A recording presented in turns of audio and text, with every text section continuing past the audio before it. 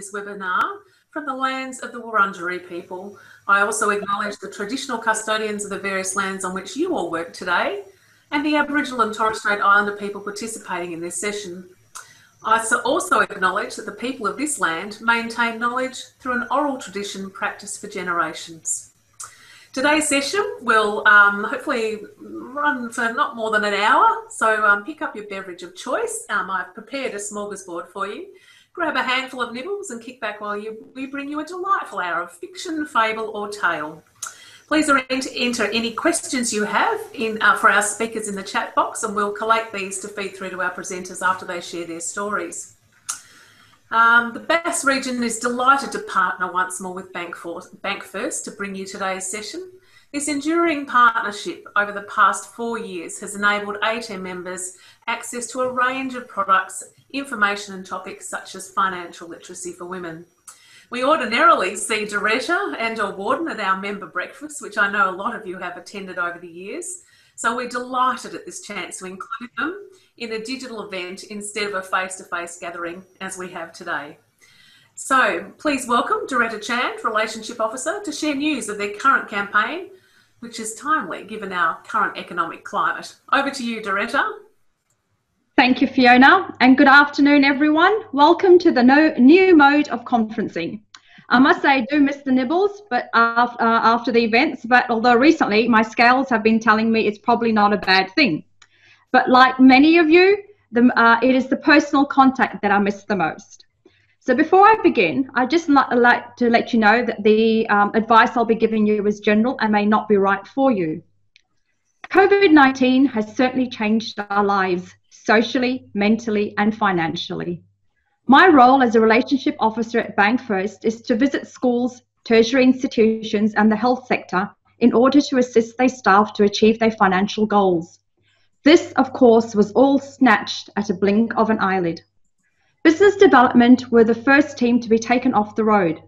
Our team has been working from home since the beginning of March. Naturally, there were some teething issues such as technological equipment, adjusting to the new work environment, and getting used to online meetings, to name a few. However, having a fantastic leadership team helped with the adjustment tremendously. We have MS team meetings aptly called Monday morning water cooler chats, which is purely a social event where footy, daily COVID numbers, and Netflix are discussed. Quizzes on Tuesday and Thursday afternoons. Wandering Wednesdays, where we invite a guest speaker from within our organisation, as well as business partners, to share their current tasks, wins, challenges, and different practices. We also have our immediate team meeting on that day as well. Again, very much a casual theme, which lately has been all about air fryers and the exchange of recipes. And lastly, Friday Firesides, a serious discussion where we share our reflections for the week. What worked and what didn't, challenges, how we could be better supported, and how we as a team can add value to the organisation as a whole. We conclude for the week with Friday Arvo Drinks, a fun-filled late afternoon session with someone hosting it with games such as trivia, family feud, cocktail making, and cooking demonstrations. These events have not only kept our team sane, but we also have the whole department involved for drinks and the quiz, enabling us to stay connected in a relaxed environment.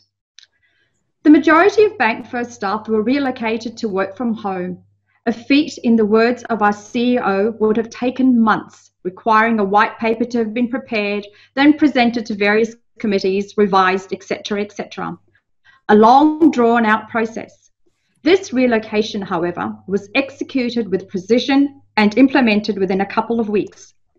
Only a handful of staff are working from the office due to the nature of their role, branch and system support staff on a rotational basis. Some of the other coping mechanisms or initiatives implemented by the Bank First were free counselling, health and wellbeing sessions, a COVID day off, and Happy Feet competition, where pictures from your walk within your 5K radius was posted on the intranet. An experienced team to receive and resolve hardship calls, very similar to the bushfire crisis, was set up. Thank you food boxes was delivered to Mercy Health staff, and the business development team is now participating on an online fundraiser for the perinatal research. In terms of the bank providing our members with access to their accounts and support, it has in many ways been business as usual, with our online and remote banking services continuing to provide members 24/7 access to their accounts. Our customer contact centre and the other customer support staff, as well as the business development team, are all available, albeit by phone and video. Our branches are also open, however, we've had to reduce their opening hours.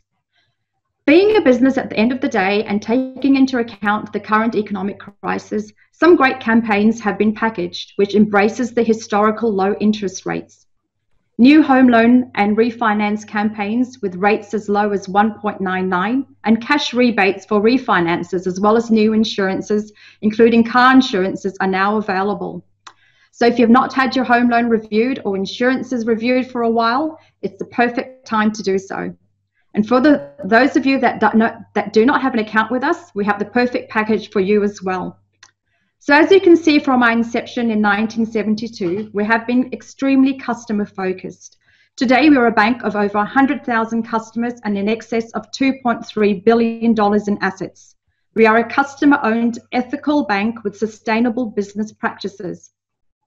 We do not invest in fossil fuels, and that is something I'm very proud of. We're invested in the Victorian education and health sectors, both giving and caring sectors of the economy. We provide grants and sponsorships to events such as this to enable our customers to look after the needs of others while we look after yours. So no matter what happens in your life, you can bank on us to be there. Thank you and take care. So much, Doretta. Lovely to hear the news from the bank and to know what great work you've been doing out in the community through this really challenging time. It's lovely to see you, and we have some material on the current products that we'll from the bank that we'll send out at the end of the session. So thank you very much. Thank you. So I'll now I'd like to introduce our first speaker, Nick Ginsberg. And Christine, are we able to move Nick into the presenter mode? Is that possible? I'll introduce Nick while we have a look at that. So Nick is an innovator, a passionate executive assistant to senior executives. And Nick was recently listed as a finalist in the CEO Magazine Global Executive of the Year Awards for 2020. What an absolute phenomenal achievement.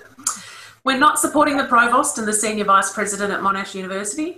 Nick is managing his Instagram account, creating content for his very own YouTube channel, running workshops and coaching sessions for others.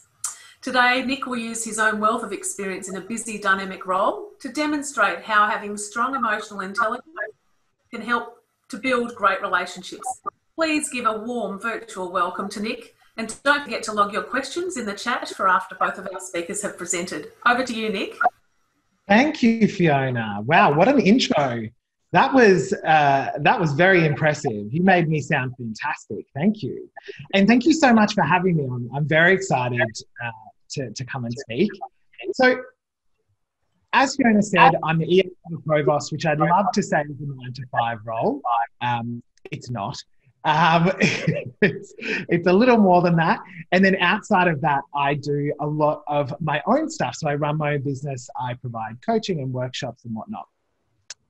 Now, the thing that I found, particularly since COVID has hit, is people have gotten a bit shaky around effective communication. So how to communicate effectively within the work environment when you're no longer situated with one another.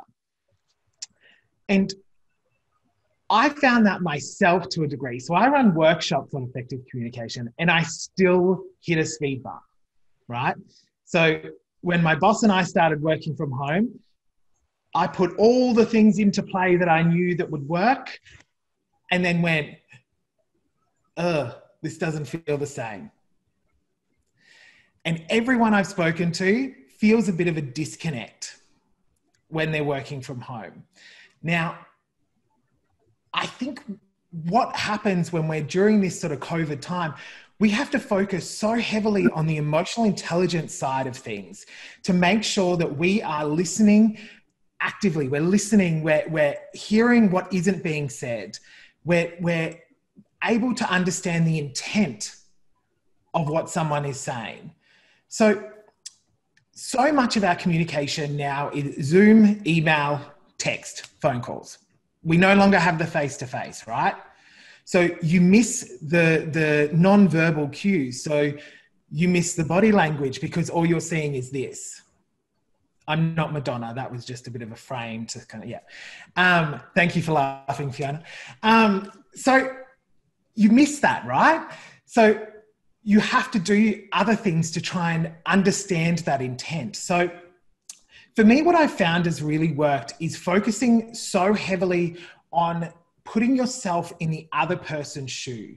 Now, this works across everything. So sort of verbal, face-to-face when you finally get to be able to do it, but written especially, Zoom, if you put yourself in someone else's shoes, try and understand where they're coming from, regardless of the topic.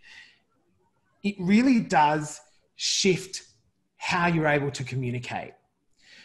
So for example, for me, universities, as we all know, are having a little bit of a rough time at the minute.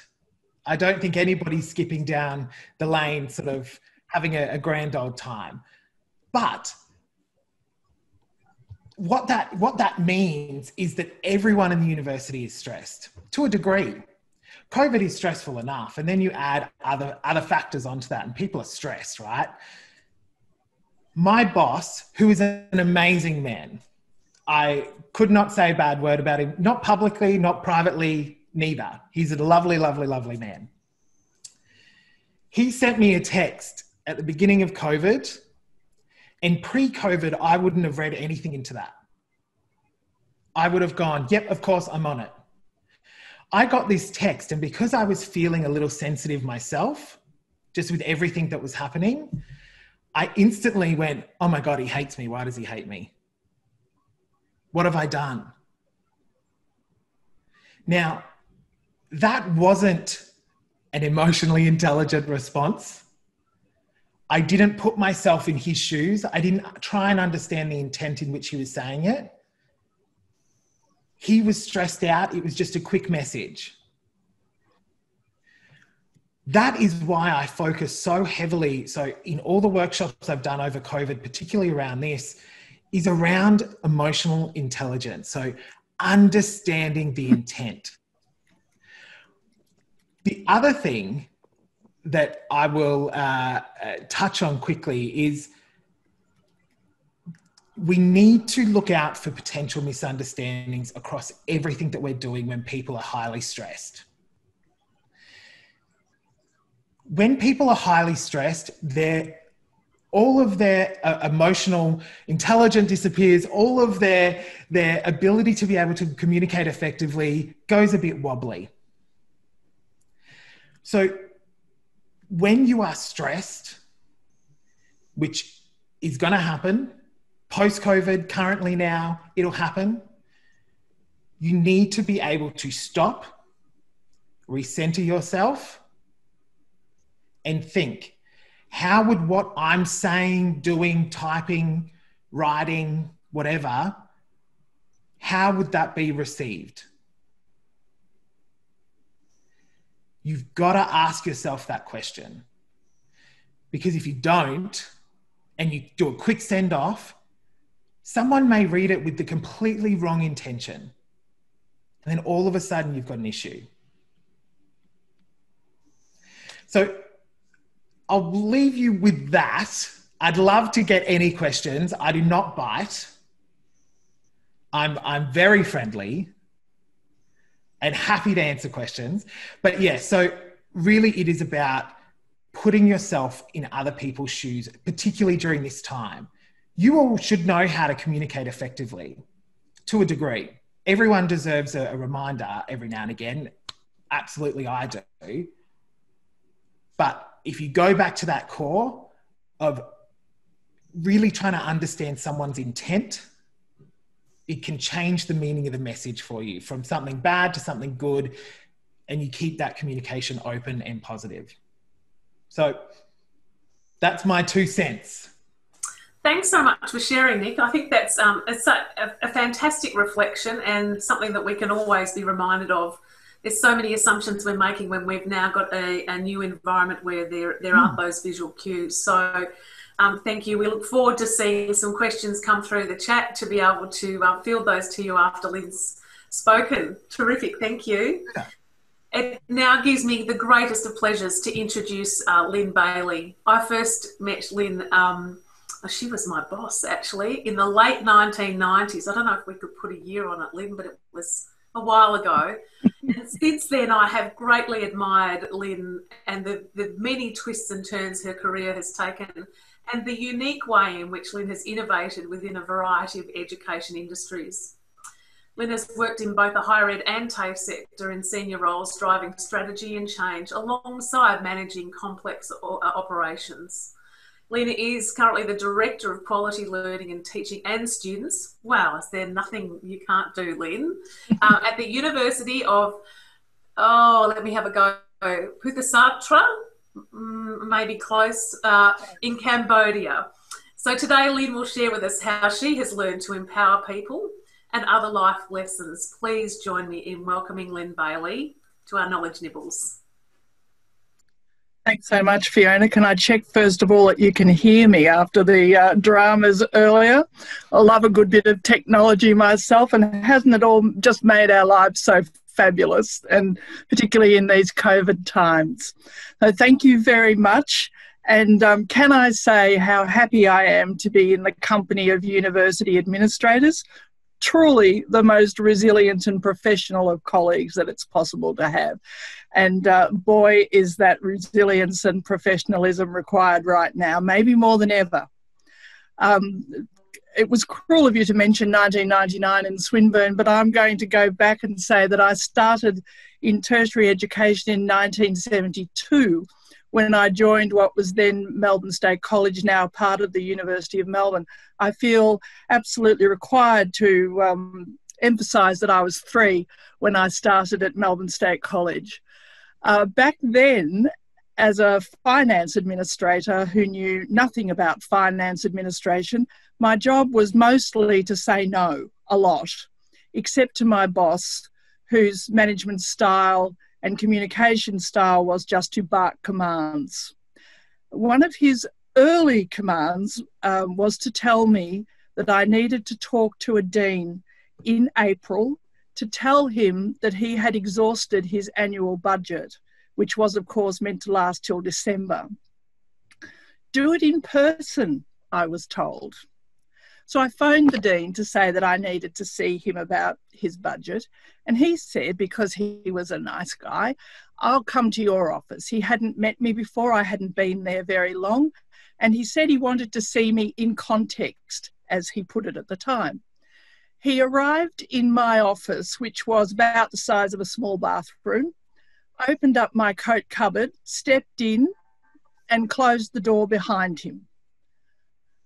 I was left standing at the cupboard door, begging him to come out. Brian, it'll be all right. I just need to talk to you. Mr. Ma told me I needed to talk to you. I was so traumatised by this that to this day, I don't remember how and under what circumstances he came out of the coat cupboard. What I do remember, though, and what has stood me in great stead over the years, was talking to my boss the next morning about this traumatic event. So as I was telling him, the director of Melbourne State College happened to be walking past to his office and overheard me. Much embarrassment on my part to be telling this tale of woe. Graham Allen, a wonderful guy, laughed a lot and said, what you have to remember, Lynn, is that these people are only academics. That means they are very skilled in a very, very narrow field. Most of them couldn't be trusted to cross a road unattended. You just need to think about how you talk with them so that they understand. That was a big lesson for me. I felt much comforted about it. I'm not sure how Brian, my dean, thought about it, but I found that very comforting, and it is something that I have thought about a lot. I love my academic colleagues. I'm very aware of their frailties. When I moved into academic administration, so away from finance, my job moved from saying no all the time to saying, do this and do it this way, a lot to other staff. But there was still a lot of saying no, especially to students. Over the years, as my career developed and grew and the culture changed, the words changed a bit. I moved into student admin and student support. Administration frequently became service delivery and the word retention came to life. We hadn't had to worry about retention before. Students came and went, and that was just life. What I realised over time, though, was that I had become a micromanager. Not a good form of communication to be a micromanager. I worked stupid hours because I loved my work. I needed to see everything that was being done by my staff, and I needed to see it done preferably the way I would have done it myself. I took all the roles I had very seriously, had some great leaders and one or two that were not so good. I thought they were an aberration, the not so good ones, and I still continue to hope they're the aberration. But I still learn from them. When I reflect on each of them, and I am a serially reflective practitioner, what I learned was that their ability to lead and achieve was largely an outcome of how well they communicated with us, individually and collectively, and how, whether they realised it or not, they modelled what they stood for, good or bad, through their communication style. A seminal experience for me came when a leader I really respected and who many of you would know, Stephen Weller, he was the president of ATEM, one of the, well, probably the greatest leader I've had.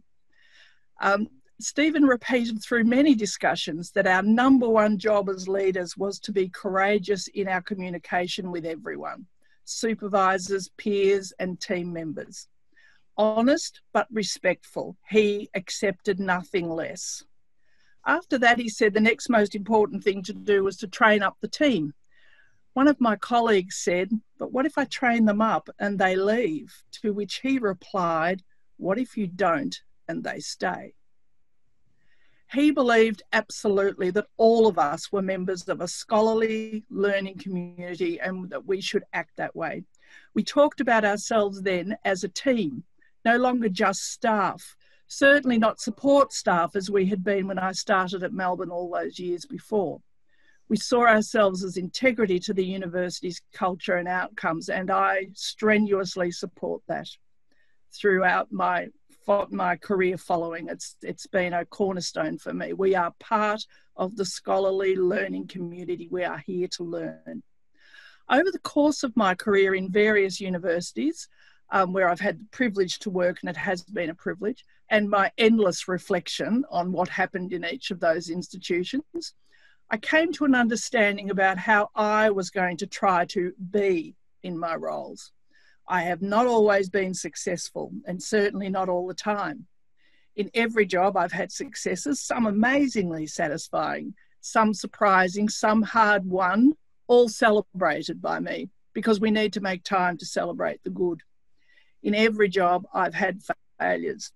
I am very much a glass half empty girl for me, and a glass at least half full and usually overflowing for my team. Failures, of course, came more frequently in earlier leadership roles because I tried to manage or at least oversee everything. It's not possible, and it's disrespectful. If you need to micromanage, then either you have the wrong team or the wrong people within that team, or you are the wrong leader for that team. I'm not talking about liking them. Liking your team individually and collectively is a bonus, in my opinion. It's something that usually happens, but it's not a requirement. What you need to be able to do is to work with them. And that's about communication, two-way communication. And I certainly take the emotional intelligence perspective on that too. That's really important. How you read something, it's all about audience and purpose, isn't it? You have to think about who it is you're talking to and what the purpose is. Otherwise, the risk of misunderstanding and reading something in a particular way that isn't intended is just so likely to happen.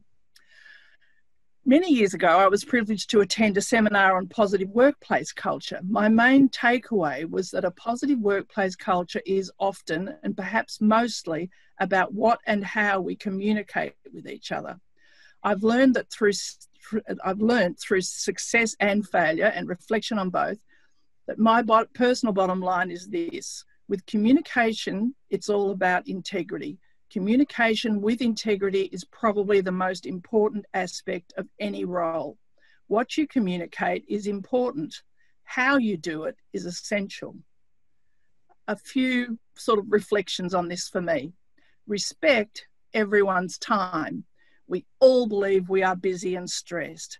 That's because in universities today, we are all busy and stressed.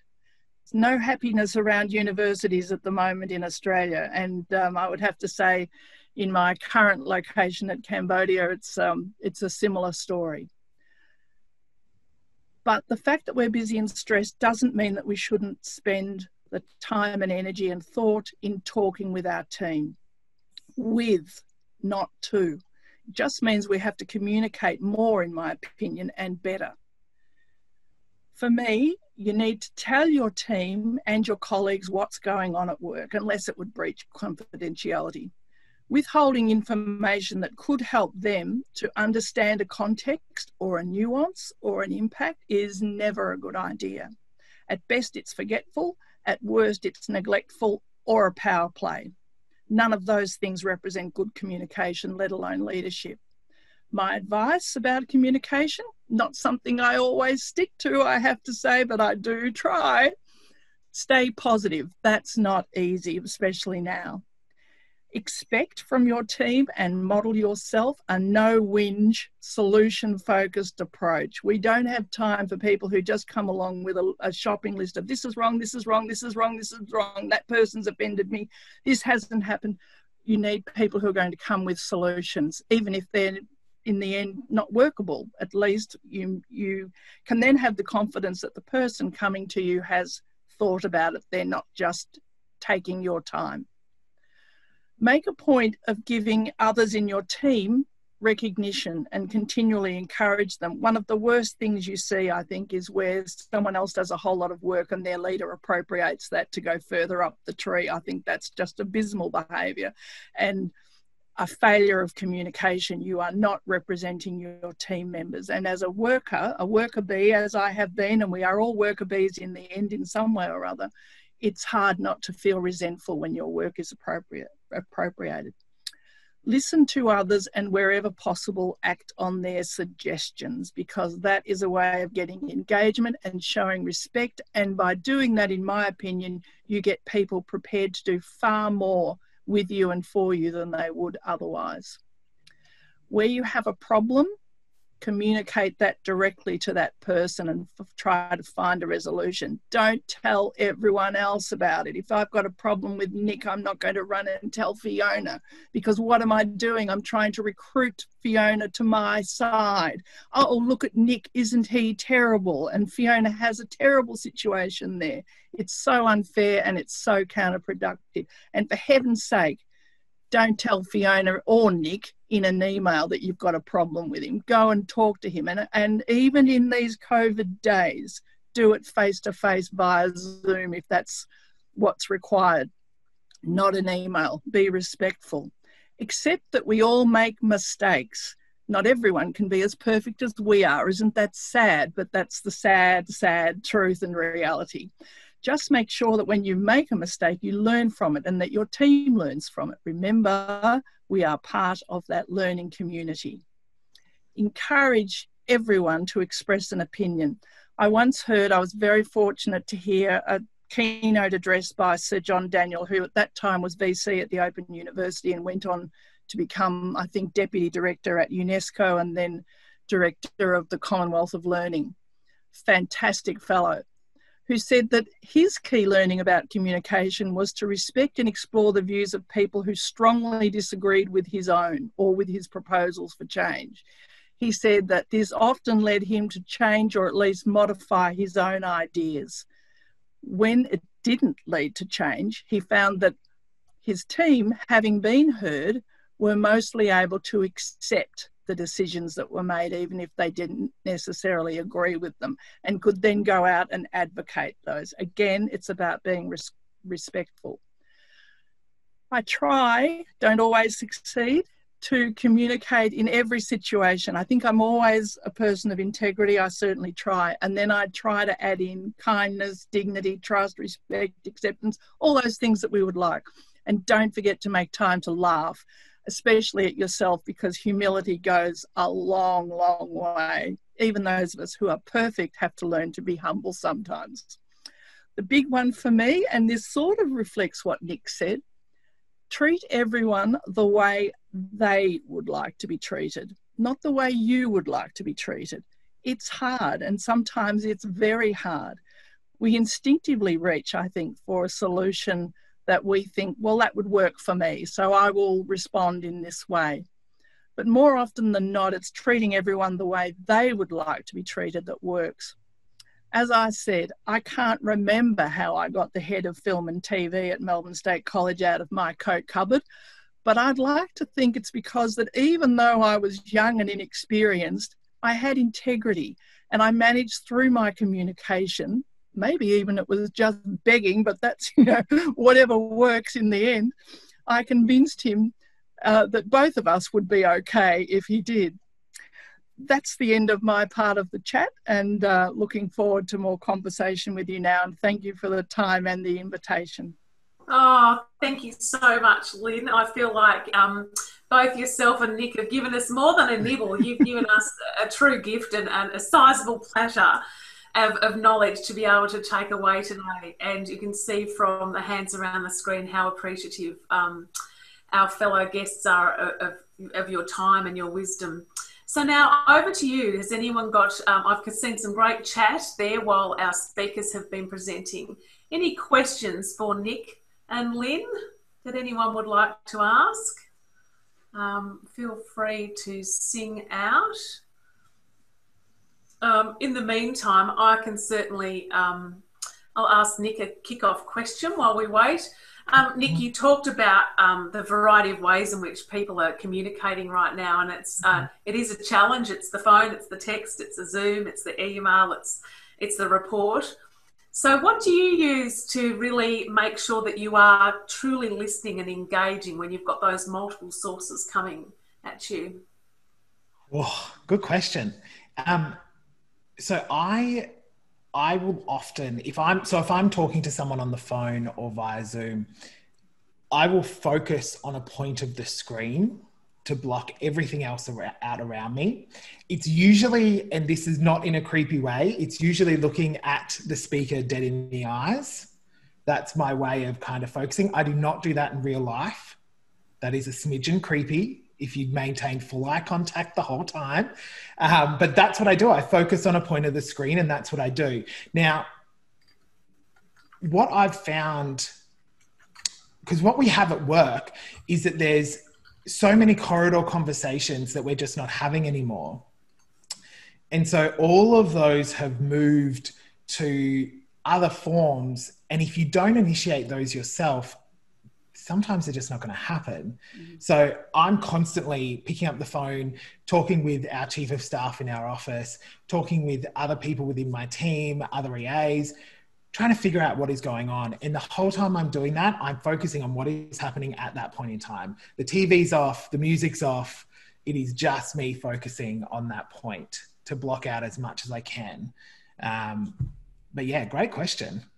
Yeah, it's certainly hard, isn't it? I'm almost to the day. I will have worked from home longer than I've actually worked in the office since starting the role, and I'm missing the personal connections that I would have made if I'd bumped into people on campus by now, in terms of having the people to talk to. But I love that visual point, that cue. That's really helpful. So, Lynn, your presentation was very thought-provoking and challenging. So I guess I'm curious for you to share with us, what was the catalyst for you knowing that you needed to stop micromanaging, and how did you challenge yourself to really stand by that decision you'd made? Thank you for the opportunity to humiliate myself publicly and to explain just how dreadful a parent I was. 100 years ago, I was working at Australian Catholic University when it had just become a university. And I had been given the job of bringing together handbooks from 4 states and I think 8 separate colleges, old Catholic teachers' colleges. And so as someone who loved my work, adored the person I worked for, felt so incredibly privileged and fortunate, I literally worked around the clock for weeks and weeks and weeks because it was really urgent, really important. It was part of the change of culture of the organisation, blah, blah, blah, blah, blah, from state-based and individual college-based. And I was having a fabulous time right up until one of my children telephoned the executive assistant and asked to make an appointment to see her mother. Oh. And I thought, okay, there you are, worst person in the world. If you're lousy at being a parent, you know, and you're probably lousy at doing this job too, because it was the first time I'd, you know, as I say, it was a long time ago in the 90s. And we weren't particularly skilled. You know, I'd learned how to use Word myself, but bringing together all those handbooks with conflicting ideas about what an admission policy and an assessment policy should be and trying to negotiate with deans from all the place. Yeah. So I was feeling a bit rattled at the time, and then I got this, could we make an appointment to see Mum? And I thought, okay, I need to just accept that maybe this first time through it's going to be 98% perfect, not 110% perfect, and I probably need to do something else. And then I really had the experience fee of reintroducing myself to friends and family, and I realised I'd spent just every waking hour at work, and when I wasn't actually at work, I'd brought it home and I'd sort of pat the kids on the head and, oh, look, there's dinner. Quickly, eat dinner, eat dinner, eat dinner, do your homework, leave me, I've got some work to do. So, yeah. There's no way to live your life. And I have repeated this a million times, and I'm sure you've heard it from elsewhere, but no one on their deathbed says they wish they'd spent more time at the office. Yeah. And I wonder if one of the lessons from COVID is that we are putting a whole lot of things into perspective. Work is important, but it doesn't define us. And if it does, wow, I think we need to have a bit of a look. Yeah. What a lovely gift. Thank you, Lynn. You've given me tingles and teary, actually. And I'm sure your girls are very grateful for the time you've given them. It actually turned out quite nicely, all things considered. Well done. Now we have a couple of questions for our speakers today. Firstly, from Kate, would be interested to hear from either of you on implementing boundaries during this time, either in terms of boundaries with colleagues and in terms of energy and time management when working from home online. So who'd like to have a go at that question? Yeah, fire away, Nick. Thank you. So I am a big fan of boundaries, very big fan of boundaries. And being an EA, there are a lot of EAs that don't have boundaries. And it's really important that we have boundaries set up. So when we started working from home, I didn't have proper boundaries set up, and I ended up working from 7 a.m. to 7 p.m., 8 p.m. I was sitting on the same chair the whole time, not moving from my desk. And it's stupid. It was really dumb of me to do that because I was running myself into the ground. And then I realized that I couldn't do it anymore. So I went back to what I do in the office, which is time blocking and scheduling myself, my day myself. So lining it up with my boss. So for me, I do that. For you, it'd be scheduling your day so that you have time to breathe. At 12 o'clock, so I'm a creature of habit, by the way. So I start work at 7:30 in the morning. Come 12 o'clock, if I haven't eaten lunch, I'm probably going to eat the desk. So from 12 till 1, I am away from this desk. I will put on a Netflix show and I will eat lunch and watch that so that I know I've at least got 45 minutes away from my desk. At 5 o'clock at the end of the day, I will log off my computer, I will grab the dog and we will go for a walk. That stops and breaks that work and home sort of boundary. You've got to make sure that the two are separate because you've got to look after, and this sounds very hippie, but you've got to look after your energy. Yeah. because you will unravel very quickly. So, That's but doing that time blocking, grab the dog, put a leash on the cat and go take it for a walk. I mean, just get out of the house and make sure that you are separating work from home. Thanks, Nick. My husband has this amazing way of doing it. He says goodbye to me every morning and says, I'm off to work now, and kisses me goodbye, and he goes into one study and I go into the other. And whoever gets home first says, hello, the house, I'm home. And it's become a great marker to be able to find that separation.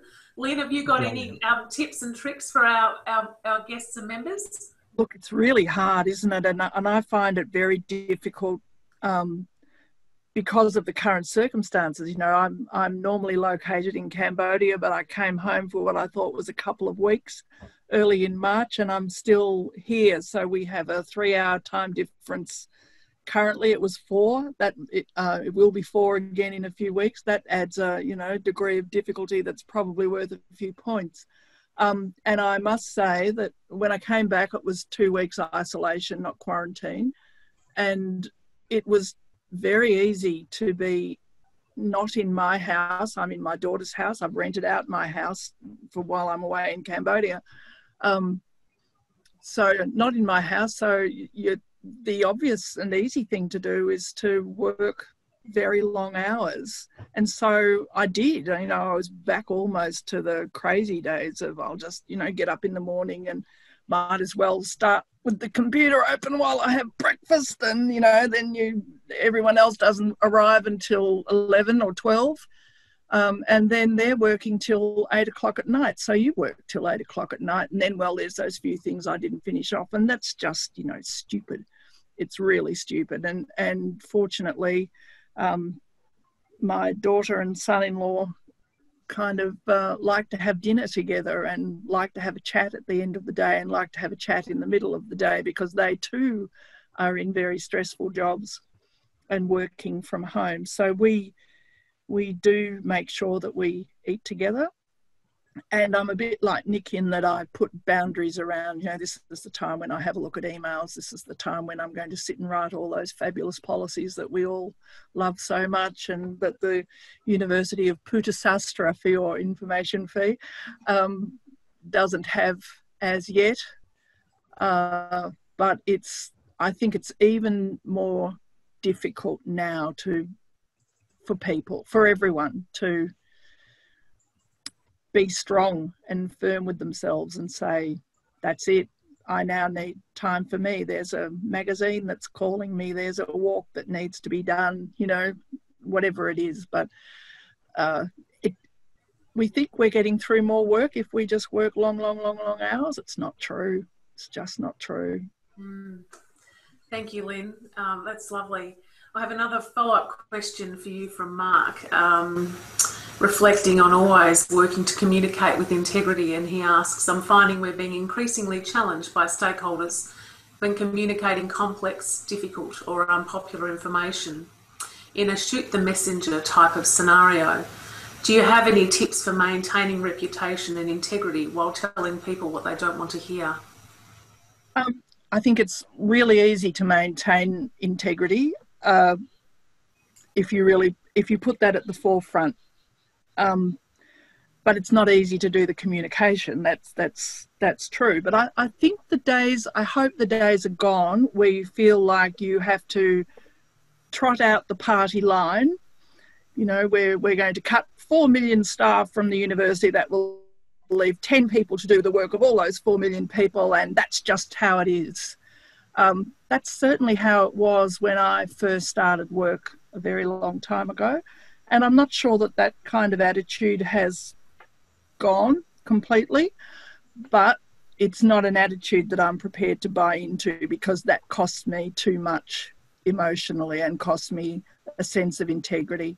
I think it's all about empathy and saying to people, yes, this is awful. Because my personal opinion and my political opinion is that what's happening in universities at the moment is appalling and disgraceful, and we will be very regretful that it's happened. And if I were in a position of having to tell people that I'm really sorry, we're going to have to downsize, I would, without being perhaps political, it's hard for me not to be sometimes, I would say, look, I can't tell you how distressing it is for me, but I am not going to say that my distress is anything like your own. You know, that this is a terrible situation, and I regret this so much. Because if you do it without saying that, then I think that lacks integrity, that lacks empathy, that lacks humanity, and it's not okay. But I don't think any of those circumstances are ever easy. And I don't ever want them to be easy. And I really worry about the boss who says, oh, you've just got to do it, and that's that. If you don't do it, you know, feeling like you've got a knife through your heart, then I have real concerns about your leadership. Mm. Thanks, Lynn. Yes, it's a challenging time for all institutions right now. And for those of you located in Victoria, of course, our current stay-at-home regulations certainly put an extra pressure on us.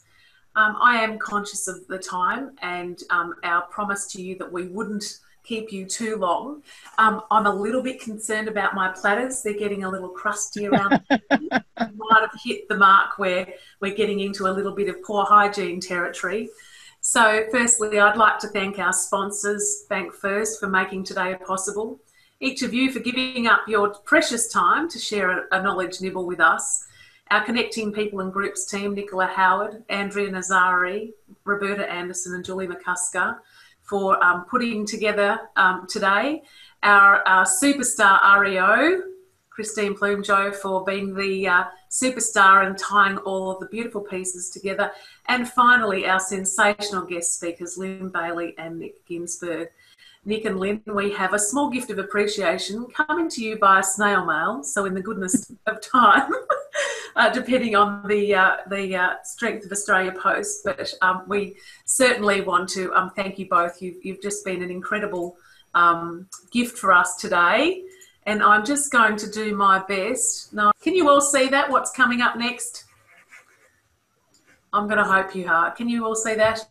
It's our programs that we've got coming up next, including University Governance with the Good, the Bad, the Ugly with the great Dr. Damien Barry, who's on our Zoom session today. So if you'd like to register for that, please do so.